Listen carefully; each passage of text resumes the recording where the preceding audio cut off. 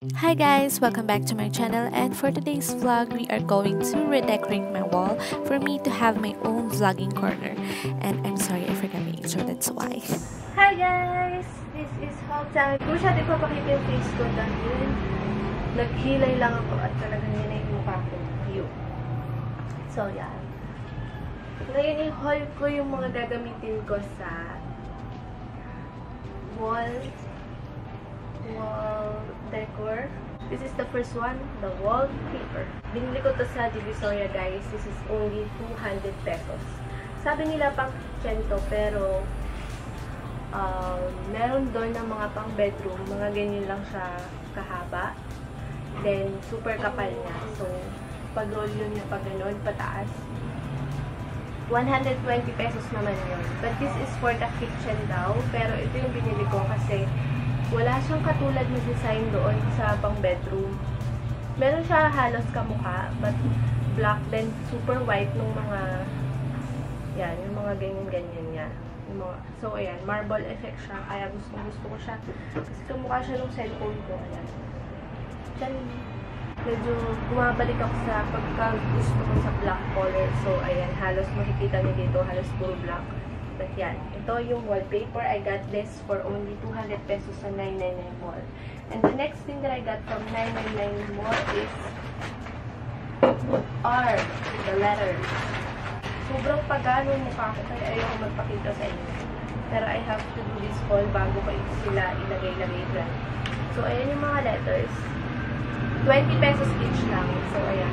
Sample letter G, A, and of course, ayan. Tapos G-I-R-L binili ko. So, Gangirl siya. This is only 20 pesos each sa 999 mall. And pwede nyo siyang gamitin sa mga parties nyo. Pero maliit lang siya, ha? Ah? Nalay ko yung upa ko. Ayan.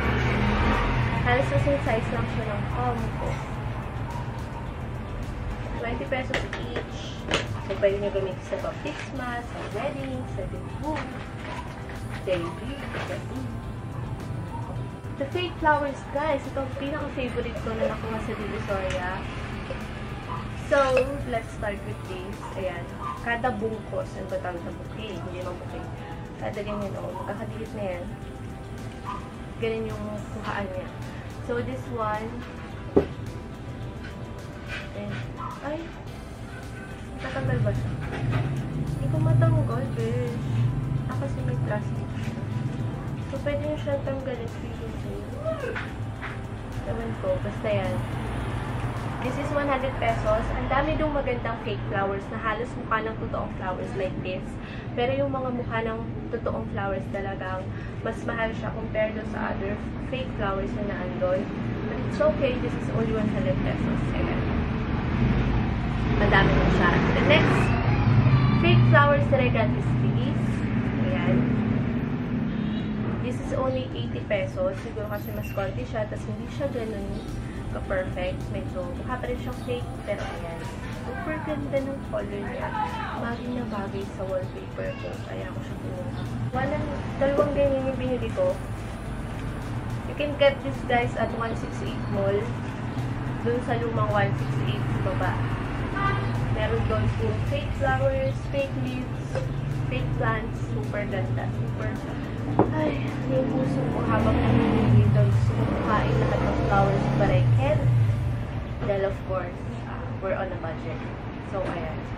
Ilang na ko sa Divisoria plus this glue stick for 20 pesos. Murang-mura. The next thing that I got is from ukay. You know me, guys, I love ukay. Ayan. 35 pesos lang to kasi 3 for 100 yan. 3 for 100. Gusto ko talagang mamakyaw ng madaming bandana and madaming tawag dito, madaming tablecloth, saka ang dami doon yung nalagay dito, shawl or Tagalog doon. Lagay ko na lang dito, nalimutan ko. Basta yun. Ang dami doon, pwede pang office, diba? Pero ito lang nakuha ko, ilalagay ko siya dito sa table na to. Dahil wala akong nakuhang bagong table, so I will still use this. Infante. Next naman ay mga nakuha ko sa Robinson Small Forum. So, this one is only 100 pesos. Tada! Hassle hard, guys. Hassle hard. Parang lagi tayong may reminder, and I don't always take the word hard as negative because this word has something to do with pushing you to work for your future, for your family. So yeah, hassle hard. Kunti ko hirap mag-English pag umagas. So ayun, that's the hassle. Mga next na nakuha ko is full black. Ayan, nakita nyo na to kanina. Ayan. I got this from Robinson din. May mga sale dun sa gitna. This is only 20 pesos, guys. Imagine 20 pesos with this super... Ang ganda na lang tingnan. Yes. City Gold. Ewan kung ano yung company ba yan. But I don't care. Yun yung imperfections na yung nagpapaganda. It also applies to us, guys. Our imperfections will not make us art.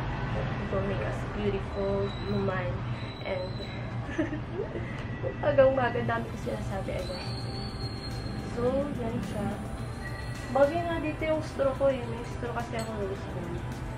Pero hindi ko siya iinuman. Kasi gagamitin ko siya sa dito. Kung ano man pwede ko ilagay. Pero ayan. Para gusto kong bumili pa ng isa. Tapos ilalagay ko yung ano dyan. Diba? Tapos gamit ko yung straw. Oh my god, sorry. Yan yung malaki na siya. Ayan. Sorry yung bagay. Last one here is this plate. Plate. Ano bang tawag pag maliit na plate? Yan. Para lalagyan ng ulam. Lalagay ko siya dyan. Pwedeng lalagyan ng jewelry or anything na kung ano man gusto ko ilagay. Pero ayan siya. Super ganda kasi galaxy yung style niya. And then matte siya, guys. Matte. Super love matte these days talaga.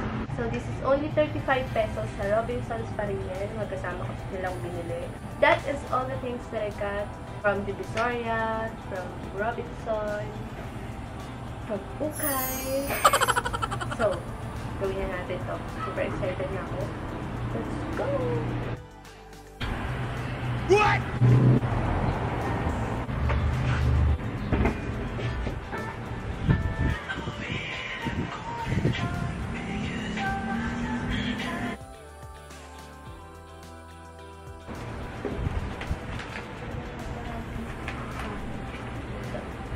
Sa baba. Yan. Ayan.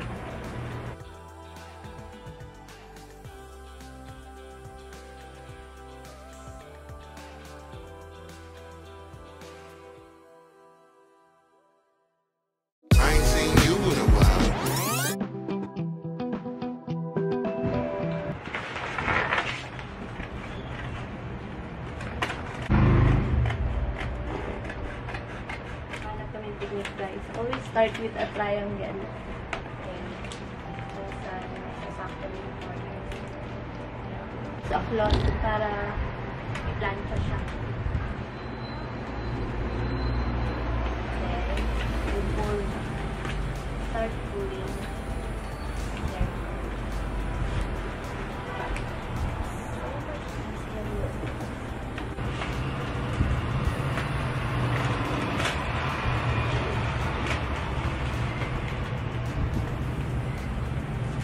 Let's stop here kasi another switch. I switched plug. Let's push it.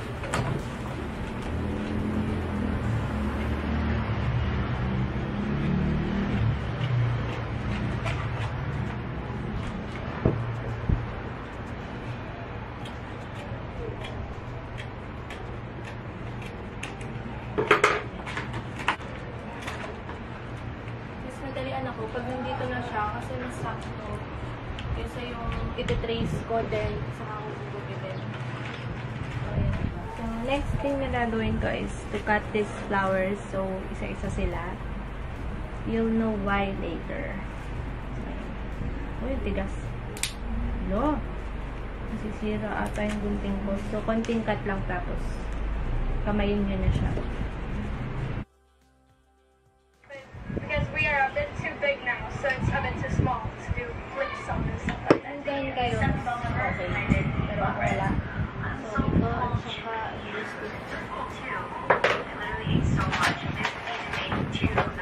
sanang i-tape na lang para hindi ma-damage ito. Pero dito nabenta yung effect ng tape. So, yeah, we are using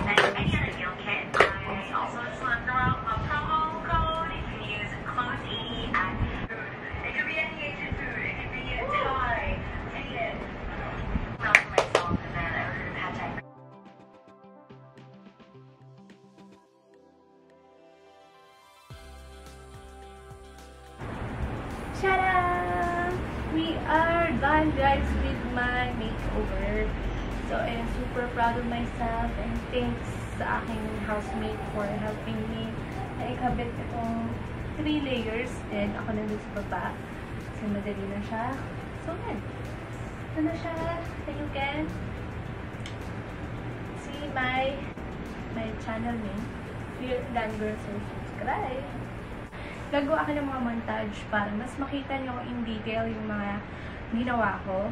So, ayan lang. Super simple lang. The wall and the table lang. Basically. Itong Hustle Hard, hindi ko na siya sinabit kasi I wanted to preserve this. So, hindi ko tinanggal yung plastic. Sabi ko baka magamit ko pag punta na ako probinsya. Uwi na ako sa amin. Sige girl, nagdrama ka lang. So, ayan. Hindi siya tinanggal. Tapos, sa table na lang siya. Bagay naman siya dyan.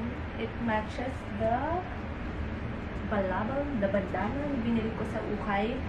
35 pesos. Tapos, dito yung mga chismis sa ilalim. Pero, organized naman yan. Ayan, nagulo.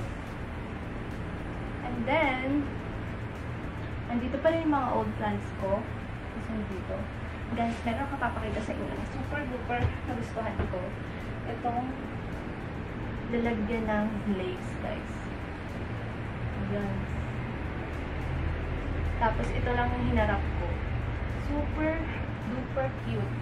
At nagmamatch na sa theme na ginawa ko. So, ayan. Nilagay ko siya dyan para i-support itong plant. Aloe vera. Nilagay ko sa hair pen. Watch my vlog for my hair care routine. Makikita niyo kung paano ginagamit yung aloe vera. And then, ito yung mga flowers. Ganyan talaga yung plano ko. Nung una gusto ko sana, dire-diretso siya magkakadikit. Kaya lang, kulang yung nabili ko. So, ayan.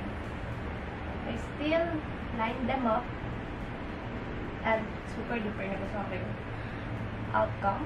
I highly advise yung mga katulad ko na nagsisimula pa lang sa YouTube na gumawa ng something or mag-effort para sa mga background backdrop ba tawag ng iba doon. Kaya naman natin, super mura lang na nagastos ko, guys. Just to have this pleasant screen size place kung saan pwede ka mag-vlog. Kapag start ka pa lang mga ginagawa mo, sit-in videos, very ideal na gumawa tayo ng ganito. So, yan. Super proud of myself. Kudos. So, if you like this video, please click the thumbs up and kung baka naman gusto nyo mag-subscribe, ayun lang yung name ko, Gangirl. So, yeah, see you in the next vlog. Bye!